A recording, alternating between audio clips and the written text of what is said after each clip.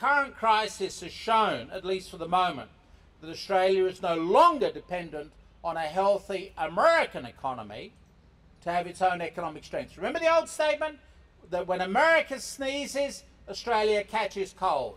Well, America has had pneumonia and we're still flourishing. We have decoupled ourselves from the United States. But there is a warning for Australia about the risks of focusing so much upon short-term economic gain. That's what's crippled the Americans. The belief that you get rich quick and things will start to fall over. He's an amazing speaker. I wish I had, an inch of the depth of the work that he has done. He's very, very broad-ranging. So having somebody with a worldwide knowledge come to our town and talk about things that are relevant, it's really enriching for us.